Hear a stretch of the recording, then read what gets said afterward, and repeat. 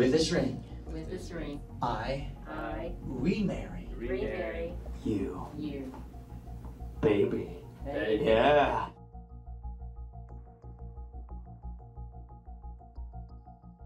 If you can imagine being 17 years old and appearing to be a 10-year-old, being chained to a bed, being malnourished and injuries associated with that, I would call that torture.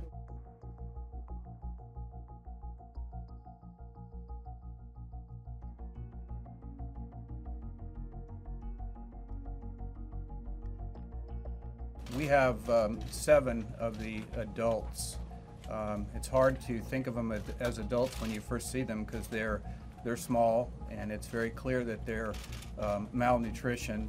I can tell you that they're very friendly. They're very cooperative, and I believe that they're hopeful that life will get better for them after this event.